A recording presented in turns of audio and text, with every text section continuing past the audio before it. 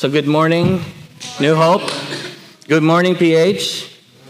Good morning, everyone. My name is Leo. I am the pastor of PH Church. And here in this message, we're going to go, the series that you are going through right now is the snapshots of Mark. And as you know, something that I always like to do is I always like to ask questions. So we're going to start with a question, okay? I know, right? What? All right. So let's start with a question. Let me ask you a question right now. How far are you willing to go for someone? Think about it. I want you to think about it. Like really, really think about it. How far are you willing to go for someone? But let's make it a little bit more specific. Okay? How far are you willing to go for someone who is important to you? Makes it a little bit more clear, right? But let's bring that question a little bit closer even. How far are you willing to go for someone you dearly love? My guess is the closer they are to you, the farther you're willing to go. Amen? Make sense? Yes? Yes? So in this snapshot of the Gospel of Mark, we'll look at a story that will show us not just the power of friendship, not just the power of love, but also the transformative power of faith. This story shows how faith ought to transform us in our walk with Jesus. So if you have your Bibles with you, it doesn't matter if they're the digital kind or the traditional kind. What I always do with PH is I always ask them to bring your Bibles out. Bibles out. Bibles up. Bibles open. All right, let's open it to the Gospel of Mark. Mark chapter 2, verse 1 to 12. This is a little bit of a long one, so bear with me on this one, okay? You're maybe familiar with this story more or less. So, here we go. A few days later, when Jesus again entered Capernaum, the people heard that he had come home. They gathered in such large numbers that there was no room left. There was no room left, not even outside the door, and he preached the word to them. Some men came, bringing to him a paralyzed man, carried by 4 of them. Now, since they could not get him to Jesus because of the crowd, they made an opening in the roof above Jesus by digging through it and then lowered the mat the man was lying on. When Jesus saw their faith, he said to the paralyzed man, "Son, your sins are forgiven." Now some of the teachers of the law were sitting there thinking to themselves, "Why does this fellow talk like that? He's blaspheming. Who can forgive sins but God alone?" And immediately Jesus knew in his spirit that this was what they were thinking in their hearts, and he said to them, "Why are you thinking these things?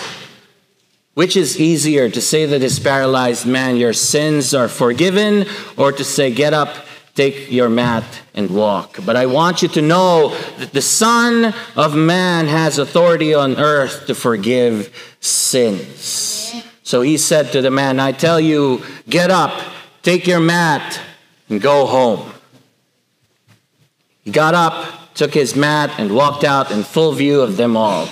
This amazed everyone, and they praised God, saying, "We have never seen anything like this."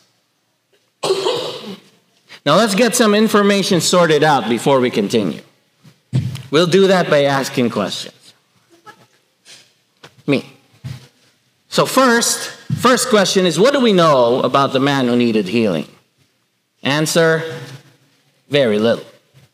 Right? What we know is he was paralyzed, he was forgiven, he was healed, took up his mat, and walked out. That's as far as we know. Right? So second, what do we know about the men? About the men who carried him? Again, the answer is very little. Right?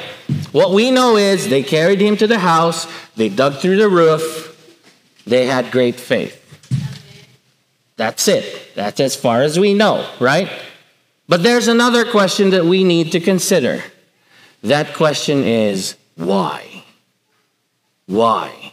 Think about it. Aside from why couldn't they wait for Jesus to get done or get to be outside? And the answer to that, unfortunately, is again, I don't know. I don't know, right? Not only that, but why?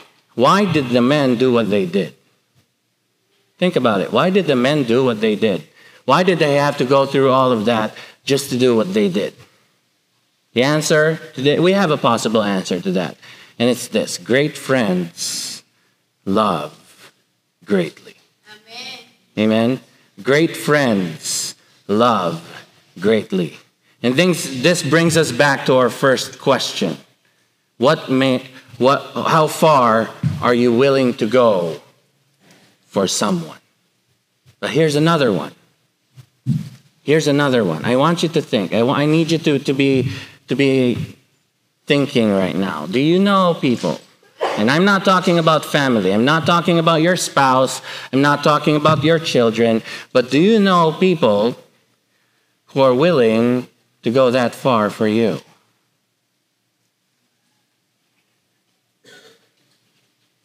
Are they willing to break down walls and tear off the roof? I mean, I need you to think. Do you know people in your life who are willing to break down walls and tear off the roof if they know that on the other side is your salvation? If on the other side is your healing? If on the other side is your peace? If on the other side is your joy and your happiness? Do you know people who are willing to break down the walls and tear off the roof for you? But wait, there's more. Let's make it a little bit more personal, okay? We call ourselves brothers and sisters in Christ. Amen? Amen. And this is a special time because we call ourselves brothers and sisters in Christ, and we have PH people and New Hope people, and we have guests here today. The question is, are we willing to go that far for one another? I mean, look to your left and look to your right. Look at the people around you right now. Are we willing to go that far for one another? Again, we're not talking about your family. We're not talking about your spouse. We're not talking about your children. Are we willing to go that far for the people around us? Because if we are brothers and sisters in Christ, we go to different churches, yes. We go to different churches, that is a fact, yes. But if we are brothers and sisters of Christ, and I'm in a unique position because I am the pastor of PH, but I am also considered as a staff at New Hope. So I am speaking for both PH and New Hope. So the question is, are you willing to go that far for them? Are you willing to go that far for us? Are you willing to go that far for me? Amen. But wait, there's still more. And I know by this time it's like, Pastor Leo, stop the pain. Right? Yeah, I will make it stop. I will make it stop. But I need us to be at this level because later I'll wrap this up with another story. I need you to be at this level to bring that story home. Okay? So let's go even deeper. Are you willing to go that far for a friend? Not a spouse. Not a family member, not your children. Are you willing to go that far for a friend? If you know that on the other side of that barrier, is their salvation. On the other side is their healing. On the other side is their peace. On the other side is their joy. On the other side is their happiness. Are you willing to go that far for a friend? Amen. Are you going to break that wall down? Are you going to dig through that roof the way that men did? Why are we talking about this? Because again, great friends love greatly. But we need to break this down. I need you to think. In our life, there are people who we consider as friends. Yes? There are people that you consider as your friends. And then there are those who we consider as great friends. Right? Right? Yes, we all do. So here's a question for us. What makes a friend great? What makes a friend great? What makes them jump from just being a friend to being a great friend? I want you to think. Just think. What makes a friend great? But on top of that, there are people who love, and there are people who love greatly. Amen? So here's a new question for us. What makes a friend's love great? Because we talked about it. Great friends love greatly. What makes a friend great? And what makes a person's love great? Something to think of, right? We keep saying great friends love greatly, but then you start defining that word, and then suddenly you're like, that's a good question, right?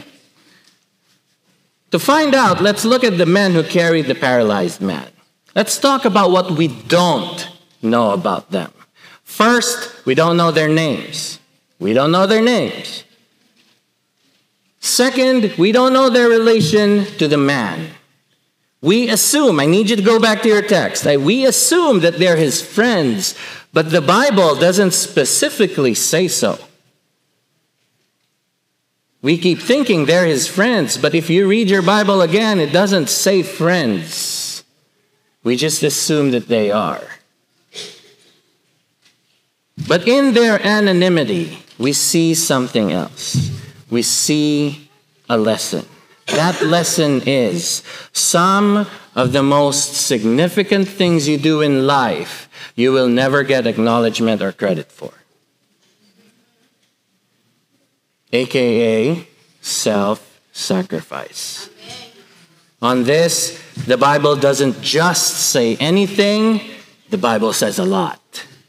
We'll go through 4 of them right now. Let's go to Mark 9, verse 35. Mark 9, verse 35 says, anyone who wants to be first must be the very last and the servant of all.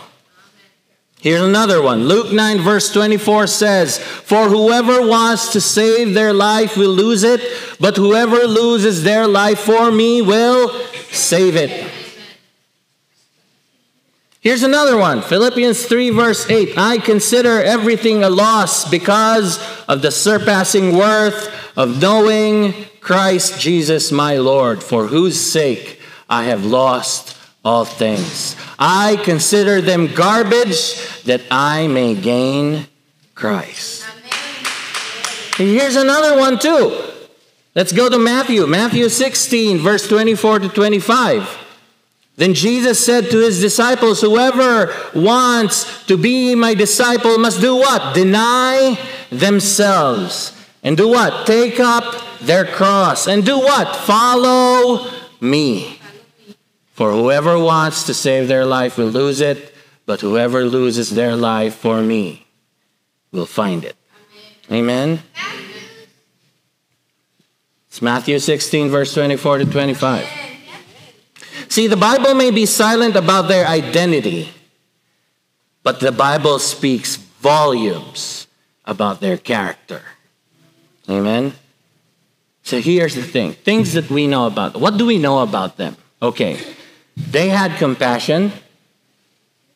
The man had love and compassion for the paralyzed man. And they proved their love by their actions. Amen? Right? I need you to think. Think again. Most people love or claim to love, but few people show it. Right? They claim to love, but when you challenge them to show it, they stop there. These men loved the paralyzed man, and they showed it. They cared enough to get him to Jesus. Now compare them to the Pharisees who claimed to love God and others but didn't show it. In fact, compare them to people today. Even so-called Christians who claim to love God and love people but can't be bothered enough to show it. It's evident that they love their friends. It's very evident that they love their family. It's extremely evident that they love themselves. But love for God and love for people, almost nothing. So let's go back to our original question. How far are you willing to go for someone? Because great friends do not just love greatly, great friends do another thing. Great friends are determined to help. Not just help, they're determined to help. To see how determined they were, let's look at what the man had to overcome to get the paralyzed man to Jesus. First, they had to go through the crowd. They had to go through the crowd. Think about it. They had to go through the crowd. Have you ever seen a crowd where a famous and or a controversial figure is in public? Right? Think about it. Think about it. It's huge. It's packed. It's crowded. It's noisy. And Jesus was both controversial and a public figure. Imagine the crowd around that house. They had to go through it. He's in a house. He's in a house, and a big crowd is trying to get inside. They're trying to go inside and around this house and see him and hear him talk. Many people may be saying, maybe he'll have another showdown with the religious leaders. That's fun, right? Or maybe we'll even see him perform miracles. That's even more fun, right? See, at some point, if you think about it, you put yourself in the shoes of those men, at some point, even if you pay me huge amounts of money, I will think no money is worth going through all of this, right? No money is worth this. You can keep your money. I'm keeping my sanity. Moms, right? You can keep your money. I'm keeping my sanity. Teachers? Right? At some point, love must come into play. Amen? At some point, love will come into play. Because if there is no love, that draws the line. But if there is love, that extends that line even farther. So at some point, love must come into play. You see, even today, there is a point or there is a line that we are not willing to cross unless love is involved. Amen? Second point, they had to climb the stairs. They had to climb the stairs carrying the man. They had to climb the stairs carrying a paralyzed man. Medical professionals, especially nurses, know this. It's hard to carry a paralyzed man. Why? Because of dead weight. Moms, you ever try carrying a sleeping child? It's harder than carrying a child that is awake. Amen? Why? Because of dead weight. Because of all that weight that's just on your shoulders and on your arms. So they must go through the crowd somehow while carrying dead weight and take him to the roof on stairs and ladders that are not handicap accessible. There's no elevators during that time. Just saying. They don't have ramps, right? They just had stairs at the side of the house going up, and you have to go through it somehow carrying a paralyzed man. Think about it. Think of the logistics. At some point, you will have to say, I don't want to do this anymore unless love is involved.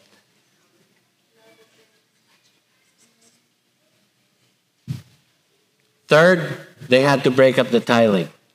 It's not their house. Think, it's not their house. They must commit vandalism, destruction of personal property. Right?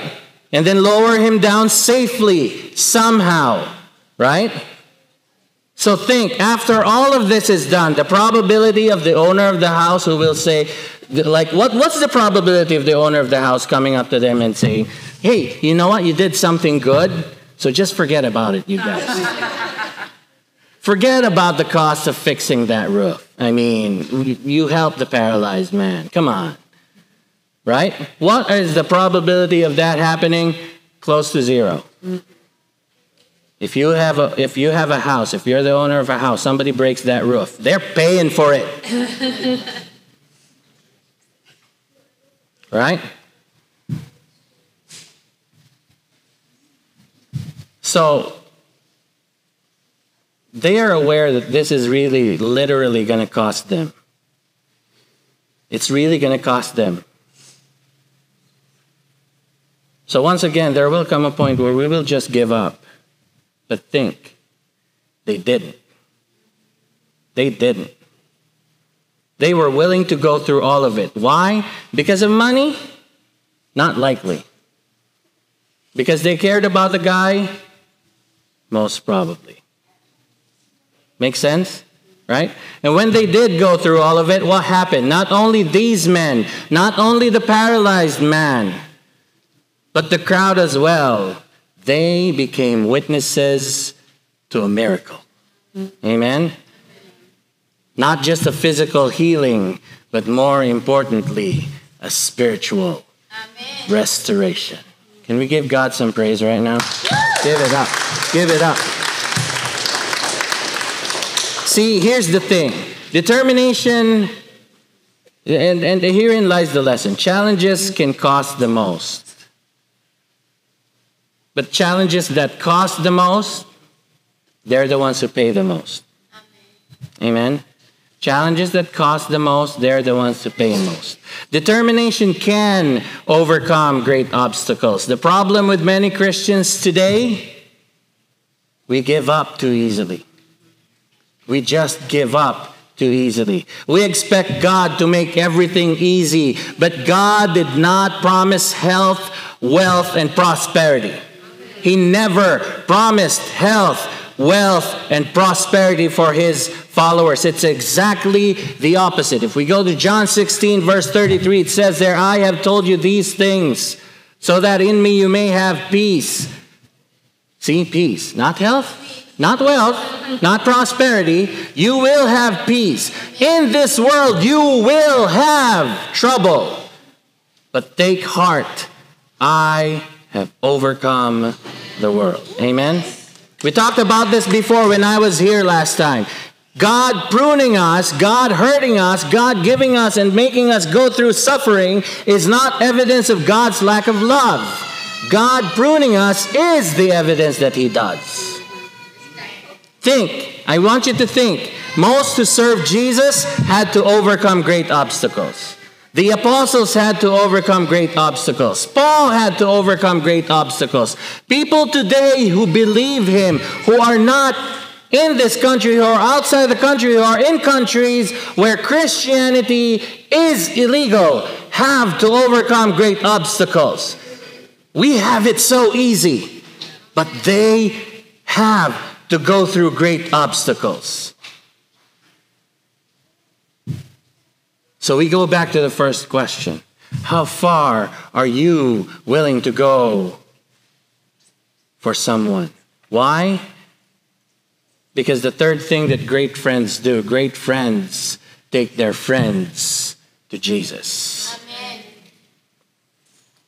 When they went through all of it, when they were willing to go to great lengths to bring their friend to Jesus, what does the Bible tell us? The Bible tells us Jesus saw their faith, not his faith, their faith. Not just the faith of the paralyzed man. He saw their faith. Jesus also saw the faith of his friends. And what was Jesus' response? Jesus loved the man enough to give him not just what he wanted, Jesus gave him what he needed. Physical and spiritual healing. Physical and spiritual restoration. And when that happened, the people were amazed. They glorified God. And they said something. Remember this. They said, "We never saw anything like this before." We never saw anything like this before. See, I promised you I'd end with a story, and here it is. Do you know Ray Comfort? Ray Comfort is the founder and CEO of Living Waters Ministries. He's also an evangelist. He's also a street preacher out in California. And in one of his online blogs, he shared a letter that he received from an atheist. I'm gonna let you in on what the letter says, but remember, this comes from an atheist, so there's a little bit of something there, okay? But let me share with you what the atheist wrote in that letter. You ready? Are you ready? Yes. But don't think that this is a letter from the atheist to Ray Comfort. Think that this is an atheist speaking to you. Okay? Here we go.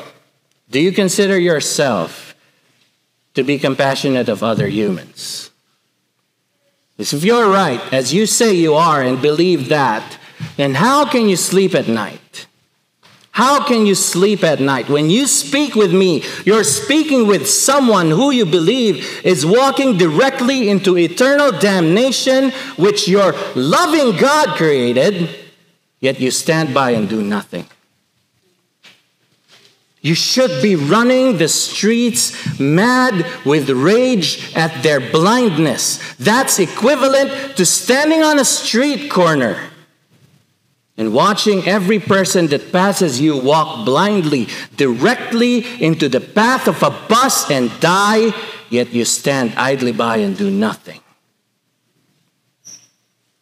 Imagine the horrors hell must have in store if the Bible is true. You're just going to allow that to happen and not care about saving anyone but yourself? If you're right, then you are uncaring, unemotional, and purely selfish something that has no right to talk about subjects such as love and caring. Let's call the worship team back on the stage. Once again, let me just remind you of the first question that we have. How far are you willing to go for someone? So here's an encouragement for us. Jesus sees your faith. Jesus sees our faith. I know it's hard, and sometimes the Goliaths in our paths, the Goliaths in our ways seem impossible to overcome. Following Jesus is not easy. It is not easy. And God never promised an easy life for us. But there will be a time when Jesus will respond to our faith. Jesus will respond to your faith. And when that happens, I want you to think, people will be amazed. People will be amazed of who you are and what you're doing. They are going to glorify God, and they will say, you know what? We have never saw anything like this before. Amen. We've never seen anything like this before. So don't give up. Great friends love greatly. Amen. So love greatly. So we will tie this up with a time of communion, because this is the perfect time, because we have been talking about communion, and why not do it? Let's celebrate it with a time of communion. I want everyone to stand up. See, this is an encouragement for all of us. Don't just do communion. Don't just do communion. Take this opportunity to commune with Jesus. Take this opportunity to allow Him to give you encouragement and strengthen your faith. Let this be a reminder for us, not just of what Jesus did, but also how far He was willing to go for us. This is how much He loves us. Great friends love greatly. Look around you. This is the community. We are brothers and sisters in Christ. It doesn't matter if you go to New Hope. It doesn't matter if you go to PH. It doesn't matter if you go to any other church. We are brothers and sisters in Christ. This is our faith family. Commune with God. Commune with one another. And isn't it awesome? Like even later we're going to have a time, we're going to have potluck. And it is a time when we celebrate being a community.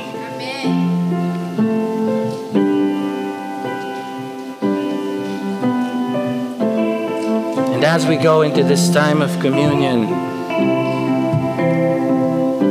we celebrate communion here. And we call it an open communion. It's just a fancy way of saying that it doesn't matter what church you go to.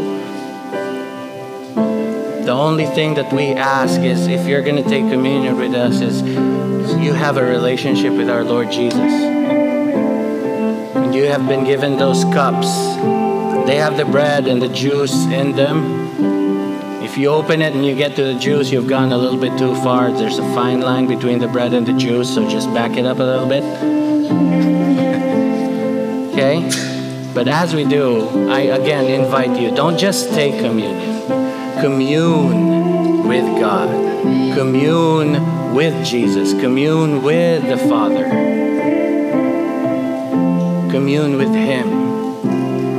He's here for you. He wants you. He's here. He loves you. Great friends love greatly. How far are we willing to go for our brothers and sisters in Christ?